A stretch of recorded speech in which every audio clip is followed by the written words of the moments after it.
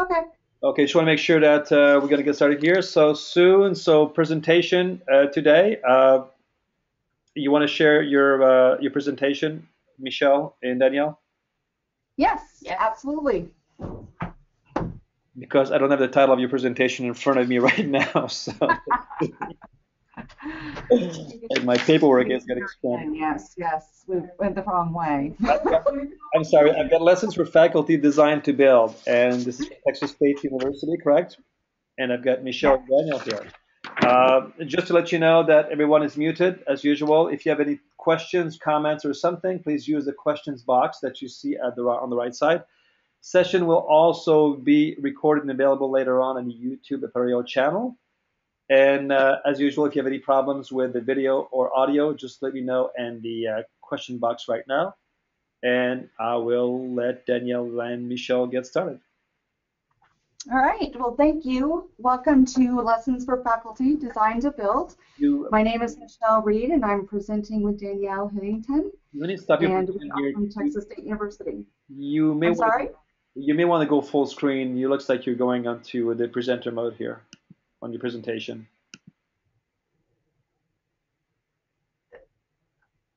If you know what I I'm mean. sorry? We're seeing like You're not seeing this in full screen? that is correct. Yes. Are you looking at that screen? Are you looking at, hold on. We can see the notes. There we go. We're good. How's that? All right, we got it. All right, good deal. All right. A little technical difficulty, right? Um, all right, so for about 12 years, the instructional designers here at Texas State have been helping instructors to apply instructional design principles to create and build both hybrid and totally online courses using the Sakai collaborative learning environment, which here we refer to as tracks. Generally, through the guidance of their personal instructional design consultants, instructors go through a 2 to 3 semester long, 3-phase design, development, and build cycle with the creation of formative evaluations to use as potential revisions to the course as needed. Extensive feedback is provided at each stage. For those who are building their courses as a part of a larger programmatic migration to online delivery, their ID consultants stay with them through that third semester and the initial implementation of the course to help the instructor run and analyze the data from that field test. So this follows the general ADDIE industry model for instructional design, which of course should be considered cyclical, not linear. After the initial steps of analyzing their audience, like whether they have traditional or non-traditional undergrads or master's or doctoral grad students, and general needs, including identifying their course topics, instructors began planning their courses by aligning course objectives, non-graded activities, to graded activities. These non-graded activities are used to help students be successful in the assessments of the objectives. Next, the instructors are guided to use their planning matrix to begin designing their course using our tracks design document. The participants begin to flesh out their plans by adding student-ready language and for introductions and directives for the lessons themselves, and then again within the forums and assignments and quizzes. Additionally, if they're using the lessons tool rather than learning modules, the participants begin to prepare for building in tracks by identifying the type of tool that is needed to make each section an entry in the lessons. Ultimately, the layout within the right column will match how the lesson will look in tracks. Again, feedback from the consultants is provided via comments in the MS Word track changes utility directly in the document and via individual consultations. This document is an easy way for ID consultants to give feedback and for participants to make changes before actually building their courses. So in this example, you see a single lesson using the lessons tool in which an introduction has been added along with the objectives for the lesson and directives for adding resources, a quiz, and a discussion. Each of these sections at the top simply utilizes the Add Text tool. I've even added the JPEG pictures, through the add text function. At the bottom, I've provided links to the resources and provided quizzes and discussion forum titles. Typically, we ask instructors to build their content in forums, assignments, and assessments before putting it all together in lessons. This way, all they have to do is link to the existing content. So in this example, you see the other half of the tracks design document, which has instructors providing student-ready language for these tools to be added at the content pages itself. So finally, instructors use their completed tracks design document in the third phase to guide their building as they create their course and tracks. Feedback is given through the consultation and written notes, and building, we find, is faster and easier when they have the content finalized in the tracks meeting or the tracks design document. So in this example here, you see how we've taken it from the tracks design and how it looks very similar to what we have in the actual build.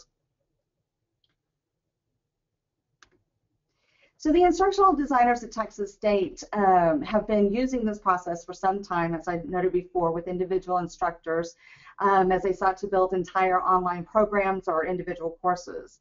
Last fall, the group piloted a newly created hybrid course for additional faculty interested in creating online courses using the same three-phase and evaluation process just described, focusing on the build through the lessons tool.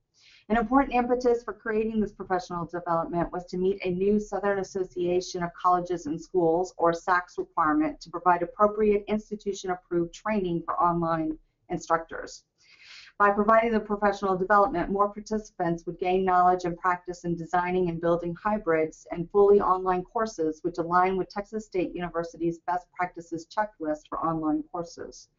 This was created to demonstrate instructor skill and readiness for a delivery course to SACS. So this course audience consisted of both foundational participants, instructors who were interested in learning the instructional design theories to building online courses, and they got to practice within a single lesson within tracks.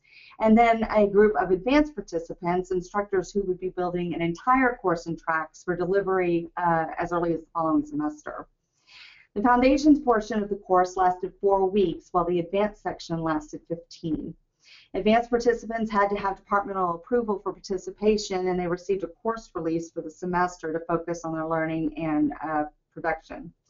And then additionally, participants did receive a small stipend for their completed participation. There were 15 foundations participants and 3 advanced participants who took part in the pilot of this professional development. So some of the overarching goals for the course included, obviously, completing an online course development task following the best practices described in the Texas State Best Practices Checklist, learning about general issues related to teaching online, collaborating with peers and exchanging ideas, feedback, looking at each other's sites, evaluating the quality of his or her own course using the best practices checklist, and then of course successfully using the tracks tools such as lessons, forums, and assessments and assignments to develop a course.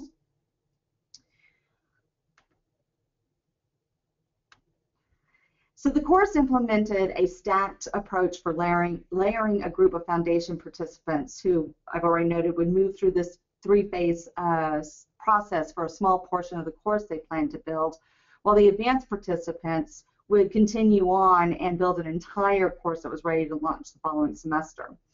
So the course provided a great deal of Friday weekly meetings that alternated between face-to-face and online, which we used or did in Adobe Connect, with a final opportunity to share in the 4th week here. As foundations were leaving, they shared their lesson.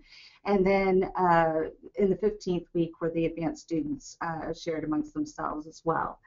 These meetings were instructional. The other meetings were instructional in nature, and it prepared participants for the next week's activities. So, for example, in week 3, participants met to learn more about moving from the planning matrix to the tracks design document. At times, particularly during the planning matrix and tracks design document stages, participants were provided with lab time to work directly with instructional designers. So after the 4th week, advanced participants, as I said, continued to work individually with their ID consultants and as groups, meeting every other week with their instructional designer, and then every other week in group meetings. So the advanced students work through their phases, their 3 phases in 3 stages, dividing the courses into thirds, first to work on their content, and then to work on their design, and then finally to work on the build. And like I said, this was repeated at least 3 times during the remaining semester. So there were also there were some additional webinars, some of which were optional, and lessons which included a variety of topics related to hybrid and online learning. And they were offered throughout the course. These included strategies for hybrid courses, a 2-part sessions on online discussions, and a 2-part sessions on online collaboration, managing an online course and still having a life, rubrics, and cases in online teaching. And in many of these cases, we had faculty who had been a part of our training before come in and talk to students too. So the remainder of this session focuses on the specific strategies we employed to train instructors during this hybrid professional development to use lessons, including a pre-recorded mini lecture, self-guided online exercise, and the tracks design document completed by the participants. So with that, I'll hand it over to Danielle.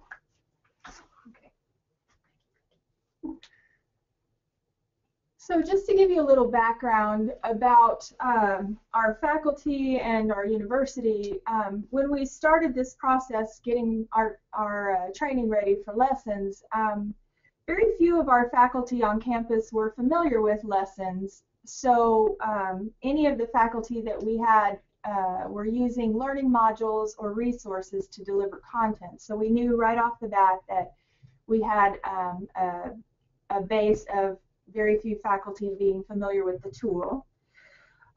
So we were trying to figure out what to include in our training. So we had had some experience with an early adopter of lessons as a tool. We worked with her for a full semester, and she had a very complex course that she was putting out that was a hybrid course. And in the development of that course, we included a multi-layered course that had several sub-pages, but it also had several instances of lessons along the side navigation. And through the process of developing that course with her, we learned a lot about what a challenge it was going to be to help novice users understand navigation, help novice users understand how to introduce new tools into a lessons page. So we learned quite a bit about working with novice users by working with this early adopter.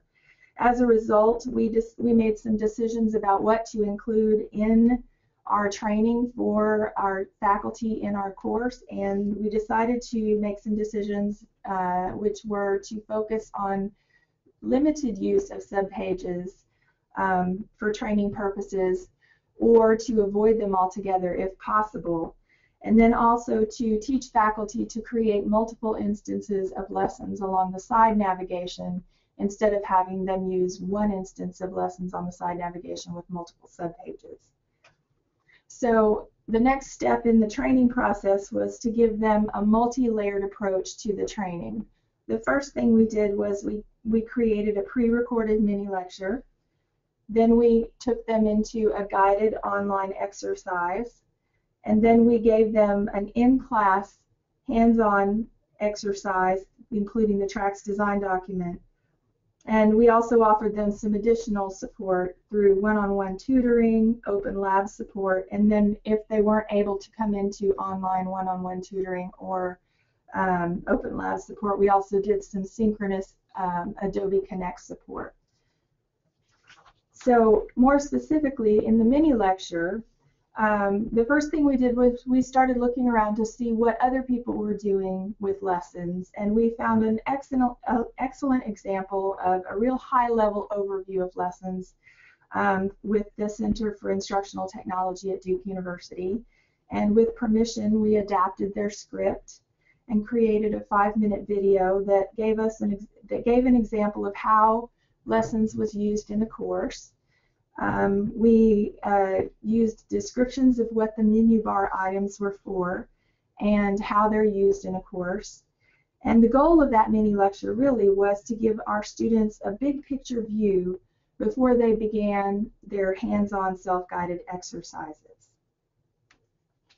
The next thing we did was we gave them a self-directed, downloadable, step-by-step homework that took them through the basic tasks that they were going to need in order to be successful using lessons. We asked them to locate and upload files. We asked them to add and format text. We asked them to upload images, create hyperlinks, link to multimedia and documents. And the goal of this exercise, this self-guided exercise, was to guide them to the simplest way to use the tools in preparation for the in-class work and for the build that it was going to be coming later on. And finally, we asked them to do their tracks design document. We talked about that a little bit early with Michelle. The tracks design document we walked through together in class, and we also began working on it together in class through a guided lab. And then we asked them to finish that in their own time outside of class, and then they handed it in as an assignment. And the purpose of the tracks design document was for them to work through that, think about the translation from their planning document to this document that was the student-facing language, and it was in preparation for the build.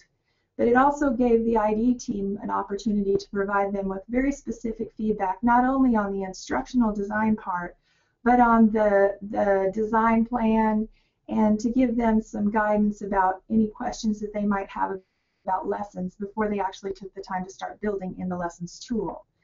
And just to remind you, we do provide them with the access to the one-on-one tutoring. We did give them open lab support if they ran into trouble with lessons and as they began building out their course. So with that, we'll hand it back to Michelle. So several lessons were learned through the experiences and the participant surveys that were given weekly, and then again at the end of the foundation section, and about midway through the advanced section, and then again at the end of the advanced section. As called for through any instructional design model, these lessons will be informing our redesign and our subsequent delivery of future iterations of the workshop. So some of these lessons included, we found, as might have been expected, a very broad range of technical abilities among the participants. Some were very comfortable with tracks, others were not.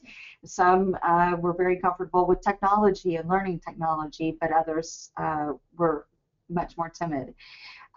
Several faculty who had experienced both thought that lessons was easier to learn and use than learning modules, which I guess is also known as MALIT. I only know it as learning modules, but yes. We had some mixed success with the self-paced exercises. Many faculty didn't complete them, and it caused issues when they came back to do exercises that really needed success from the self-paced exercises before them. Some faculty who completed all of the training materials, we found still had some key misconceptions that we tended to address one-on-one. So for example, the concept of constructing pages in chunks using different tools came about a bit confusing for some. But with further explanation, again, sometimes just one-on-one, for the advanced students, things went more smoothly. So we also found that the tracks design document was a useful tool for both participant designing and instructional design feedback. Through the cycles of work and feedback, some issues were detected by the ID consultants in the tracks design document that highlighted these misconceptions about the various tools before they actually started building in tracks. So this resulted in a cleaner end product. Most of the faculty came to believe that the tracks design document, that while time-consuming, did make the build process easier, and in general it helped faculty to organize their ideas. Overall, faculty liked the look and feel of lessons, and overall, faculty felt that they were now prepared to design and build online course materials. So what implications have we garnered from this information? We know that we need to add some accountability for the self-paced lessons, just as you would in any flipped model course. We know that we may need to add some more guidance on how to fill out the lesson tools column of the tracks design document. We've realized that we need to adjust the calendar for working on the tracks design document and building. We need to broaden that time. This would allow for more time for the participants to take advantage of the one-to-one sessions that we offered. And then, of course, we trust that the new UI improvements that are planned will address the issues that confounded some of the learning process. So that brings us to the end of our presentation. Did you have any questions? It's Christian here. It doesn't look like I've got any questions in the queue here, so if anyone wants to, I can maybe just unmute them all together. They can ask the questions. Just raise your hand and I'll give you the voice.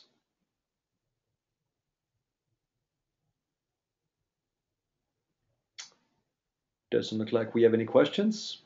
We were that clear. You got it. You're incredible. Huh? I've got a question here. Can you make the whoops, let's see here. Okay, I've got some questions coming in here. Like, can you make the TDD available for other Sakai institutions? The tracks design document. Mm-hmm.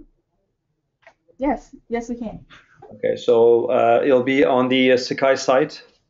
Yes. Yes. Cool. And I've got, how many faculties have you trained using this 3-step process? Well, overall, I don't know the answer to that question. In the over 12 years. Over 12 years, they've been doing it for a long time. We are relatively new in the institution. If Liz is listening in, Liz Strand, she's also part of Texas State University. She may be able to provide the answer to that question. So you might check the scrolling questions. Liz, there, Liz, I can give her the voice. You think she'll be okay if I unmute her? Sure. I think she's anticipating the possibility. I think she would appreciate that. Liz, can you hear us? Yes, I can. Great. Well, welcome. Thank you. So what was the question again? So the question you had originally posed to us was, over the course of this decade, how many faculty have we trained? Using this 3-step process. Right. Yep. Oh, good question. You know, I don't really have the answer to that. We probably started doing faculty development about 5 years ago or so. We started very small with just 1 session per year, and now we're up to 6 per year. So currently, we are planning to get as many as 82 faculty through the different training sessions that we offer. But we started initially with just 12 to 16 faculty. So we're ramping up big time right now, just due to mostly to the demand for faculty development for, you know, online teaching and hybrid course teaching. Okay. Was that it? Yeah, I believe so. Let me see here. Just give me a second here. I'm still unfamiliar with the lessons tool. Where can I find the Getting Started with Lesson video? I am not really privy to I am very new here, so there are still some policies that I'm not very familiar with yet. But Liz, do you have an answer to that question about access for our tracks design document came up earlier and the mini lectures? Some of them are asking if they can have access to that. Access to mini lectures on the lessons tool. I think we just have that one. Isn't that correct, Danielle? Right, we just And have one. right. And sure, we can share that. Yes, and also you can find some very helpful ones from the Center for Instructional Technology at Duke University as well. great. And I saw also, if it's just about the lessons tool, I think you can just search on YouTube. You'll find a lot of resources talking about the tool and demonstration also. Yes, Absolutely. Let's see here, and I've got another one. And what were the desired lesson design enhancements? I'm sorry, ask again? And what were the desired lesson design enhancements? the ones that we made reference to at the end of the presentation. The UI improvements. Well, the person that added that's not here. Those UI improvements are being implemented by Marist College or University. They're spearheading that currently, and they're particularly focusing on improving the interface of lessons because it's currently kind of clunky. As far as what those are, I think you'd have to check with Marist to see. I think they're currently getting some information about what those recommended improvements would be. So they're kind of in the early stages right now. Okay. I'll move on to the next question. So how many concurrent participants do you manage per certain term, or do you have a certain term to manage at a time? So within the professional development or the other programs, we actually have 2 other programs as well. That's all I've got right now. So I'm going to ask the person to add to the question if they can at the bottom, and I'll come back to it later. Let's see here. I can answer the question about the professional development. So with the professional development, we had 15 additional 15 foundation students that took just the 4-week portion of the course, and they got to practice building 1 lesson through that 3 cycle phases. And then we had 3 in this pilot program that were advanced students, but we are getting ready to roll this out again in the spring, and we have 9 advanced students signed up for that, and I actually don't know the total for foundations. Liz might have that number. 16. 16. So it'll be 16 that'll go through the 4 weeks, and then an additional 9 that will carry on from there. Right. Next question was that, is it possible to share your 5 minutes video for helping faculty to use lessons? I think we talked about this before, correct? The video for lessons? Liz is going to have to make the call on what we can share. Yes. Fine. And if you can, the information will be on the Sakai site. Absolutely. How about the percentage of the faculties who completed the course? In this pilot program, I believe all of them completed it. Definitely all 3 of the advanced completed it. Good. How much time do you allow to new hires for the training?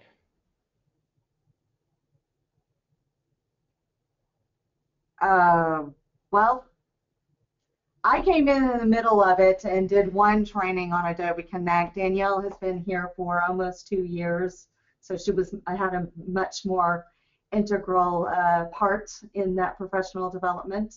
I'm taking on more next semester when I've been here for 6 months or more, so I'm not sure if that completely answers your question. Are you talking about newly hired faculty members? Yeah, I would think so, yes. It doesn't say it here, but I would guess so, yeah. Oh, I'm sorry, I misunderstood the question. So, so Liz, do you want to field that one? Can you The repeat question it? Yeah, it was how is, much time do you allow to new hires for the training? So they have 3 months, 2 months. I How think much? what they're looking for is how long do they have to have been here before they can take the professional development. Oh, uh, they can take it immediately as soon as they start working at Texas State. Okay. as long as they get the permissions from their chair or their department. Right.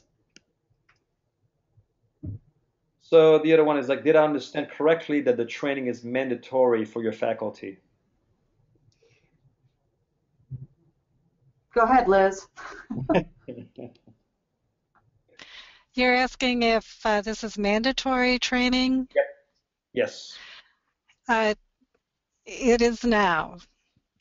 They have to take at least the 4-week foundations course to satisfy requirements for training, but this is a brand new requirement. And previously there was no there was not an expectation that faculty have any training uh, to teach online. Okay. The other one is, let's see here. And what happens to those who cannot fit into the time frame? Do they get an extension?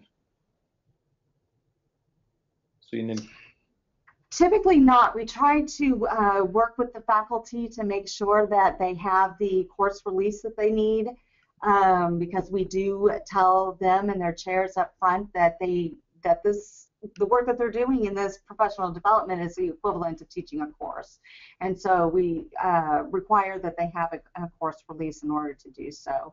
And then as we're going through applicants and choosing who will be a best fit, we look for potential conflicts in schedules.